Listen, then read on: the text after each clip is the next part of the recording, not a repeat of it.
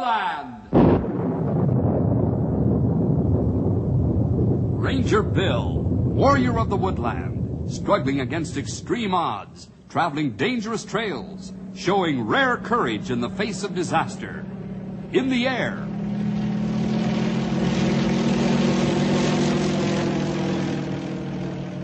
On horseback.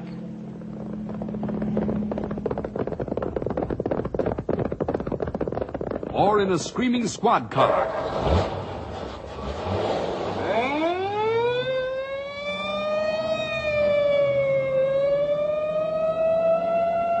Ranger Bill, his mind alert, a ready smile, unswerving, loyal to his mission. And all this in exchange for the satisfaction and pride of a job well done.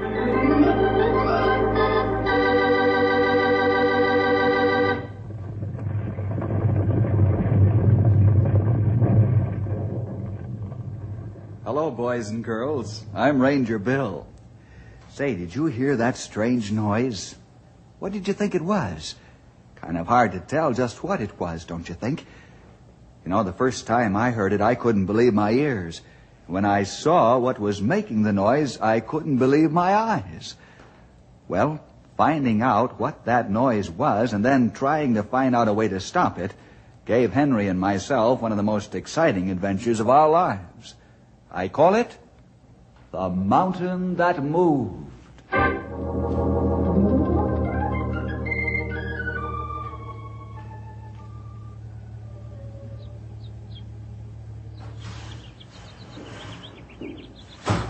My land, Clem, there you go, slamming that there screen door again. Won't you never learn? Oh, Marthy, seems like I forget. I don't go for to slam it, but somehow or other I know. Of course, you've been forgetting for 40 years. Yes, and for 40 years you've been reminding me. Oh, Clem. Come over here and set a spell in your rocker. Well, reckon I will. Cooling off, I might reckon. It sure is. And the sun's dropping behind the mountain. You know, 'tain't everybody that has a mountain in their backyard like we got, Marthy. Why, that there mountain has shielded us from the hot sun in the summertime and, the cold winds in the winter. Well, you know, ever since we homesteaded here. Mm-hmm. Clem. What? I hear that noise again. What noise, Martha? Oh, you know, Clem. The noise. Now listen. Now, don't tell me you can't hear it. Oh, I hear it all right. We keep hearing it more often lately. What is it, Clem? Ain't got no idea. Thunder, maybe? No, that ain't no thunder, Clem. Not a cloud in the sky. That's right. Well, whatever it is, it'll go away. Oh, you always say that. Well, it always does go away, don't it? I don't like it, Clem. I just don't like it. It's some kind of a noise. Seems to come from over by that mountain. There. You see, she's quit. Does come over from by the mountain, though. Well, whatever she is, she don't amount to nothing.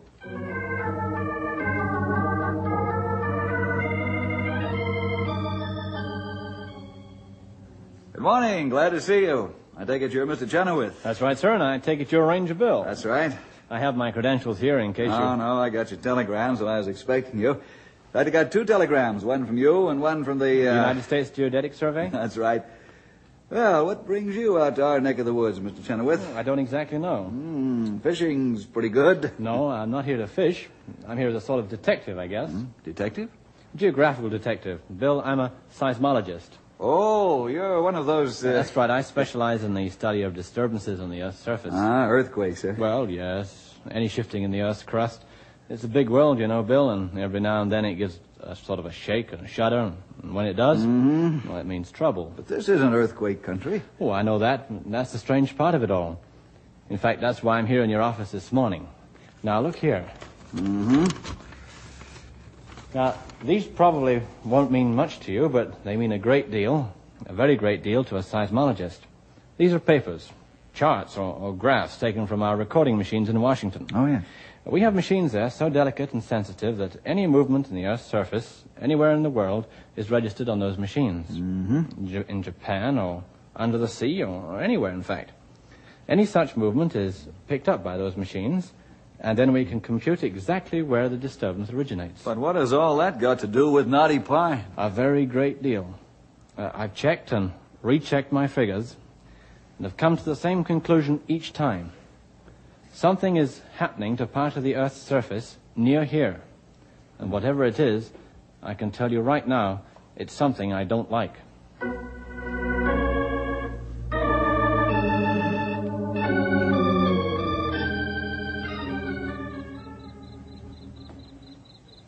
Oh, here's the best place, Stumpy. The water's deep, right by this jib rock. We sure plumb up this here mountain, and the fishing better be good. Well, high mountain streams are the best places for trout. Go ahead and cast. Yeah, sure, here goes.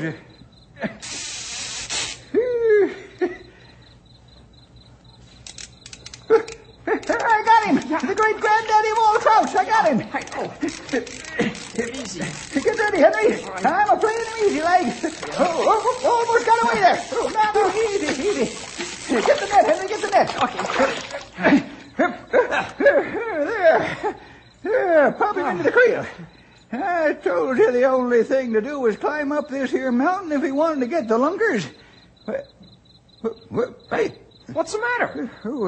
Nothing, I guess. Well, something must be the matter if it makes you stop talking. Just for a minute there, I felt kind of dizzy, but I ain't dizzy, if you know what I mean. Well, maybe the sun's too hot. No, hey, what's the matter with you? Jumping all around like that. I lost my footing for a minute. Yeah, but what I can't figure out is this. How can a man lose his footing when he's standing still?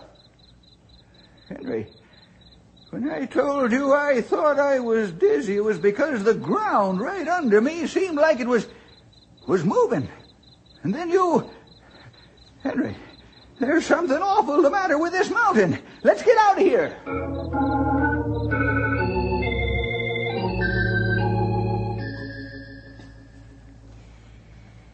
What you reckon you want for supper, Clem? Well, being his house, she's such a nice day, Marthy, and I thought I'd like to take a walk up to the mountain, to one of them trout streams, and see if I couldn't get us a mess of trout for supper. Sounds good. Well, if you're going, you better get started. Oh, there's plenty of time. Well, let's just sit here and rest for a while on the stoop. Let's just rest. Oh, gracious. Land sakes, what was that? I'll go see, Clem.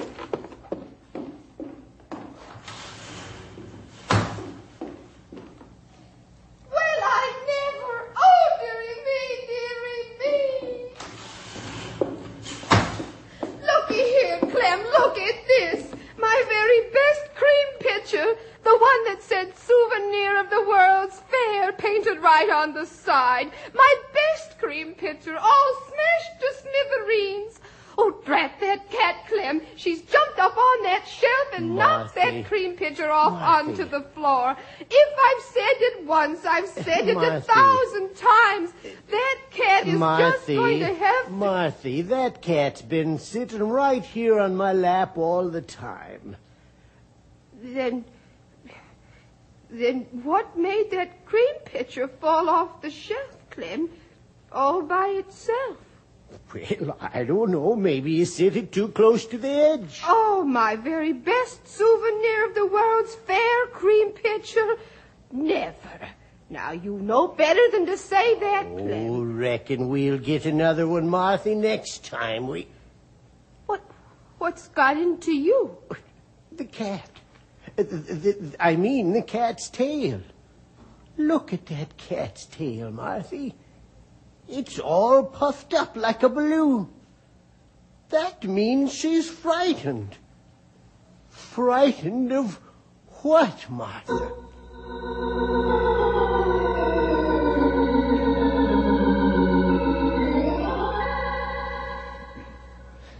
Nice of you to invite me to lunch, Bill, before we get started for the mountain. Mm-hmm.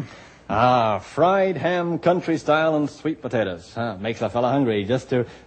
Oh, excuse me. Certainly. Dear Lord Jesus, we ask you to bless this food to our use and to be with us this day as we start on our trip to the mountain. We ask this in your name. Amen. Do you always ask grace like that before meals? That's right, Mr. Chenoweth. I see. And does it work? Work? Well, I mean, do you... Well, we're Christians here, Mr. Chenoweth, and so we're grateful for the opportunity to ask the Lord's blessing on the food he supplies and to thank him for it. We do this because we're happy to do it. But you said something just then about our trip this afternoon. Well, Christians continually ask the Lord for help and guidance in anything they undertake. Well, I thought people did that sort of thing in church on Sunday. Well, they do. But you don't have to be in church to pray. Oh.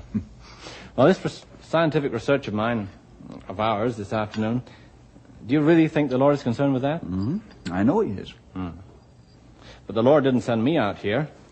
It's those danger marks and those calibrated charts and graphs. That's the only reason I'm here. Are you sure? Why? Well, as a scientist, of course I'm sure. Pass the ham, please.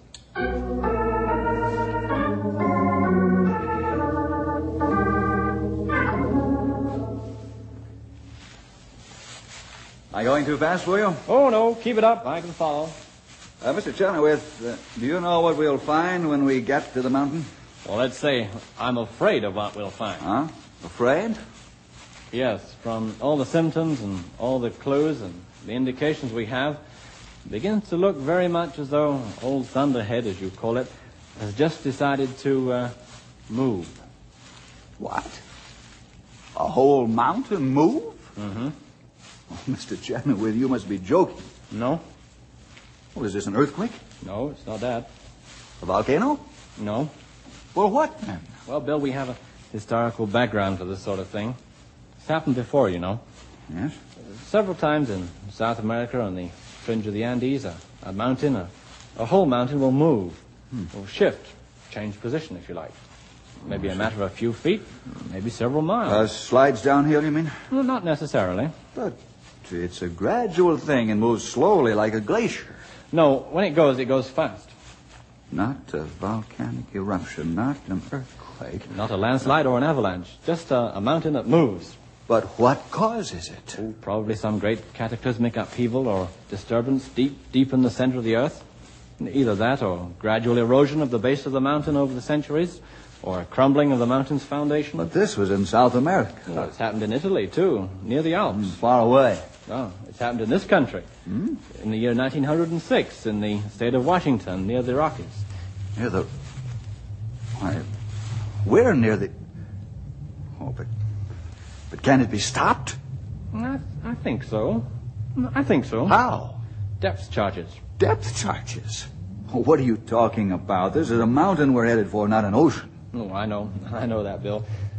But what invariably happens in a case like this, when the mountain starts to move, great cracks appear. Giant cracks in the Earth's surface. We call them crevasses. Uh-huh. They can be hundreds of feet deep, and if you can lower a high explosive down to the bottom and detonate it, the incredible force of such an underground blast will... But we don't have any such explosives. Oh, yes, we do. Plenty of it. Compound C. In that knapsack on your back. Huh? Plus fine nylon rope with the electric detonating wire woven right into it. Oh, Mr. Chenoweth. Yes, Bill? In those cases you told me about, when a mountain moved, were there people living on those mountains? Mm-hmm, there were. And what happened to them? I understand. I should have known. Dear Lord Jesus, help those people up there today on Old Thunderhead, and help us to help them. Amen. You know, it's interesting to me as a scientist to observe how a man like yourself resorts to prayer. Prayer is available for everyone, Mr. Chenoweth, even scientists. Yes, of course. However, and I'm sure you know I have no wish to hurt your feelings, for my part, I'll put my faith in modern-day know-how. Well, I can walk much faster than we have been. How about stepping up the pace, and I'll follow.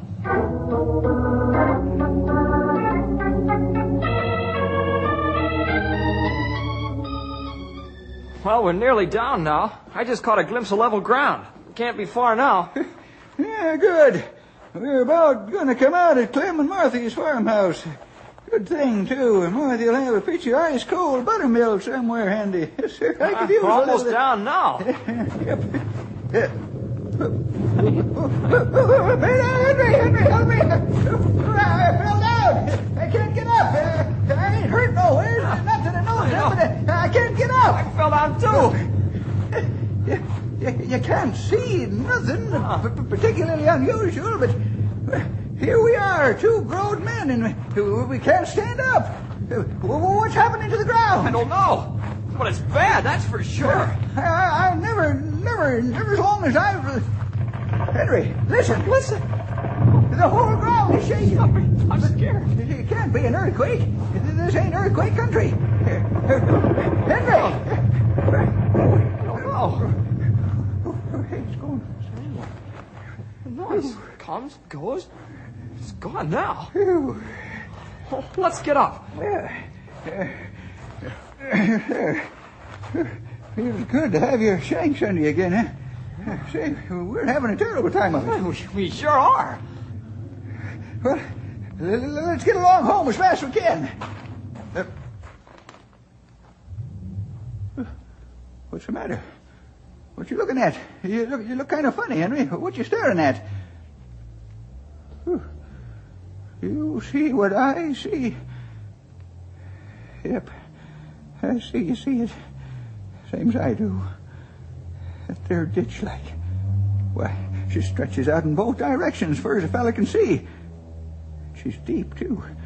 So deep you can't see the bottom of it. And she's wide, too. Too wide to get across.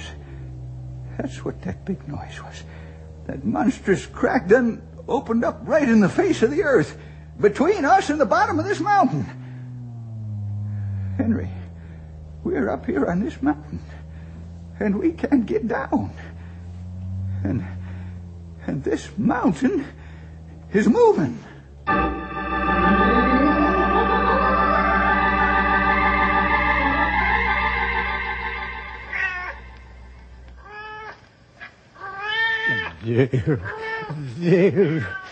There, you poor little thing. Poor pussy. Marthy, everything all right inside? I reckon they'll never get this mess cleaned up, Clem. Every dish in the house is broke. Well, we're all right. We can get new dishes, Marthy. Come on out here on the porch and rest. I'm hunting for something, Clem. Marthy, what in the earth are you hunting for that takes you so long? Come here. Here's what I was hunting for, Clem, here's what. And I had a time finding it, I tell you, and all that bird's nest in there. Yes, the Bible. Yes, Clem, the Bible. Oh, Clem, with all this awful goings-on going on, I want to have the good book handy. Yes. But, Clem, when that awful crackety slam bang come, I didn't know what to think. Yes, she sure rattled everything around, whatever she was. Every dish, Clem, every single dish. Yes, you said that, Marthy. What was it, Clem? Oh, I can't figure it out. Why, it seems like the whole world just started to... Marthy. What, Clem? Marthy, take a look over yonder. At that mountain, look. The mountain, Clem, the mountain. There's a great, big, tremendous crack in it running crossways. T'warn't there before, Clem. It makes it look as if the whole mountain was kind of leaning this way. Clem, we gotta run. No, Marthy. Oh, why ever not? We ain't running. Oh, Clem, no. Something terrible's taken place. The mountain looks like it's... Marthy, my eyes are pretty good for an old feller. Good enough for me to see that there's two men standing up there on that mountain. Oh, you see. So there be, Clem. Well, let him climb down. No, Marthy. Marthy, them fellers can't get down. They're on the wrong side of that tremendous crack. No, we're not running away. I admit I don't know what's happening, but we ain't running. Not until I can try and help them fellers some.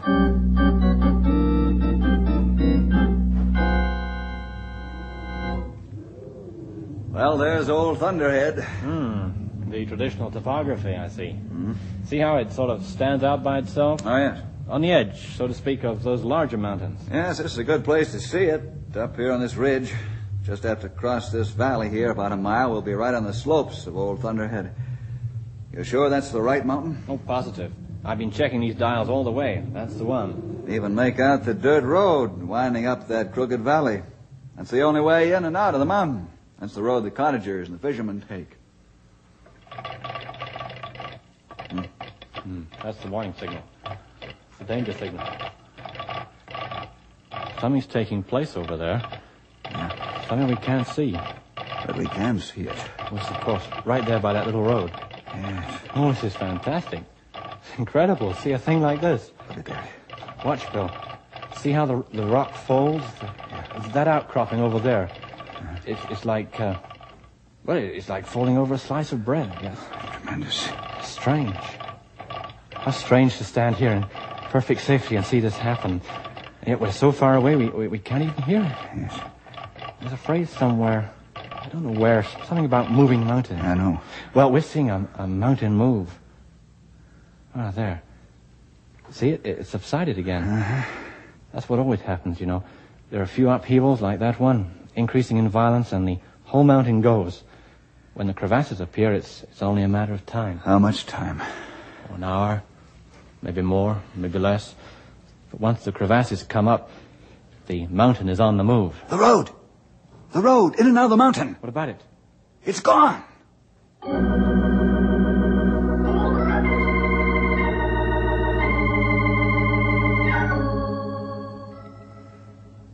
I don't like the look of things, Bill. These readings all point to the fact that the mountain is ready to let go. Are you sure? Every scientific test I've made, and I've made them all, makes it a positive fact. Mr. Chenoweth, the explosive. It's our only hope. Are we almost there? Yes, just around this bend. That house down there, do people live there? Yes. Say, we got to get them away. If that mountain goes, that house will vanish. Hey, you in there? No use calling. Why not? I can see them. It's an old man and his wife. They live there, but they're not there now. Oh, where are they? Up there. Up on the edge of that crevasse. The crevasse? It's just like I told you, the crevasse. The last warning. Quick, give me the explosive. Stumpy and Henry are up there, too. Who? Oh, yes, an old man and a boy. And they're on the wrong side of the crevasse. Yes. Unless I can settle things with a high explosive, there's nothing we can do for them.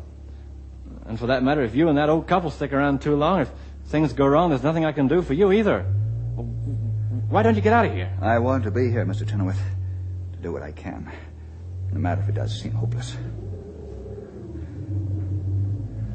Very well. Suit yourself. You're here, you know. Naturally. I'm a scientist. There's work to do. I've no choice. Well, I'm not a scientist, but like you, I have work to do, and I'll stay. Like you, I have no choice. Very well, but I don't get it.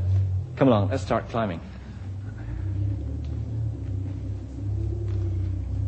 Bill, glad to clap eyes on you. Howdy, Bill.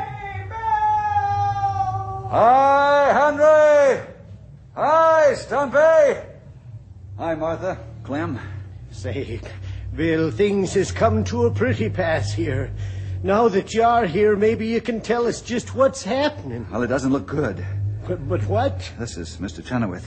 I see. He tells me this mountain, for some unknown but positive geological reason, is due to move. I knew it. I knew it all along. I'm going over to the edge of the crevasse to lower the explosive down in as far as it'll go. All right, I'll go with you. No, Bill. The less disturbance, the better. You stay here. You and all these people remain quiet. Don't run about, and above all, don't shout. Say, hand me that knapsack with the explosive and the prepared rope and wire. Thanks. Well, so long.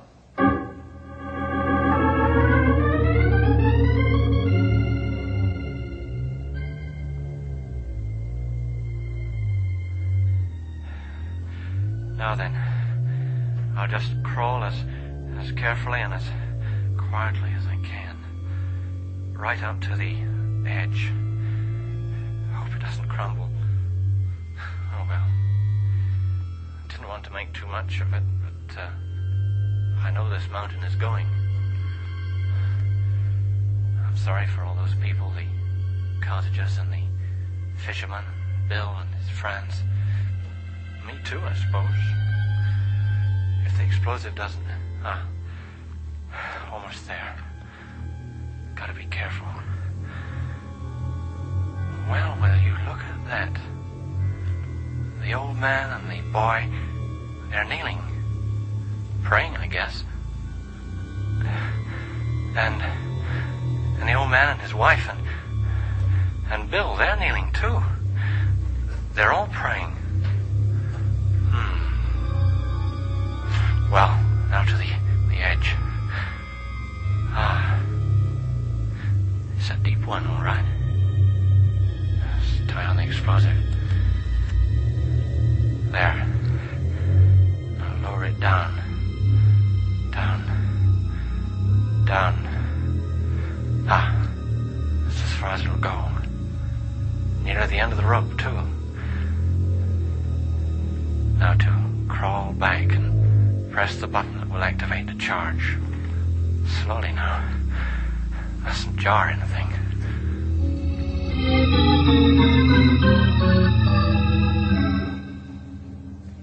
And so, dear Lord Jesus, we turn this whole thing over to you. Amen. He's done crawled back to that there little box. And that's the mechanism that sets off the explosive. He's pushing a button, looks like.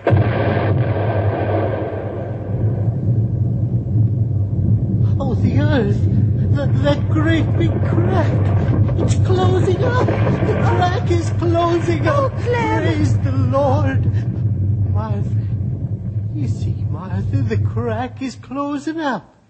In fact, she is closed up. A few smashed trees here and there, to be sure, but the crevasse has vanished. And no lives lost. And here comes that scientifical fellow. Yes. Mr. Chenoweth. Mr. Chenoweth, you have our true thanks. The crevasse is closed, Bill, and what's more, I can't detect any disturbance. The mountain seems to have settled. It's back to normal. And there's no danger now, anywhere.